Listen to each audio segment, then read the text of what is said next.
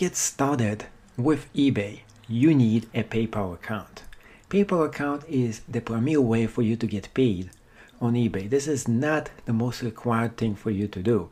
You can get paid with money order. There is other payment options as well, but this is the one that I use and most people use. It is the most secure and best way and the fastest way for you to get paid online. To do this, you have to sign up for a PayPal account. There is two different accounts here. One is personal. Personal is for small transactions. If you're not making a lot of money, personal is the way to go. If you decide to create a business, you should start with a business account. But this is just for people who are serious about making a lot of money. If this is going to be a full-time job for you, you might as well start with a business account. If you're just getting started and a newbie, I totally suggest for you to get started with a personal account and later on convert it to business. The big difference between the two is that the business account, if you make a lot more transactions, you get a reduced rate for those transactions. That is the big plus for you to hold a business account. Next thing, what you want to do is once you decide which one you want to open, personal or business, you want to press on sign up. When you press on sign up, you have to decide between the personal and business account. Next, let's say we want to start the business account. We're going to be pressing on next right here, and you can see what is the benefits of you using a personal account. 3 different ways for you to get paid, one of which is the Payment Pro. This one is the most expensive version. I don't actually use this. This is something for you if you're going to be taking your business to the professional level. Most of you shouldn't even have to use the Payment Pro. Therefore, I suggest the free one. You have the Payment Standard or the Express Checkout. Let's do the Payment Standard. Press on Select Standard.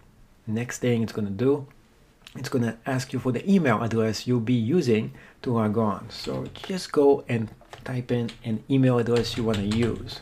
Then it's going to ask you for the password. So you have to go and create a password for this. So type in a password you'll be using, and you have to enter at least 8 characters, and one of them has to be a symbol.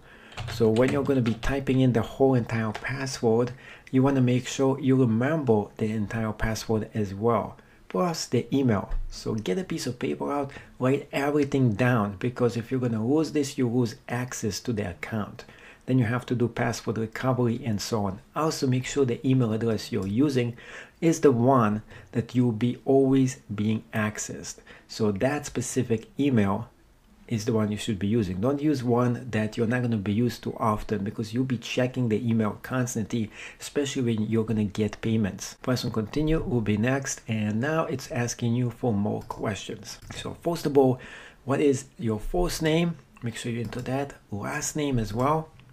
And legal business name. So if you're opening a business account, you have to have a business name over here as well. Then it's going to ask you for the street address, city, state if you have one, and the zip code. You might not have a state if you live overseas, but in United States, it's always asking you for the state that you live in.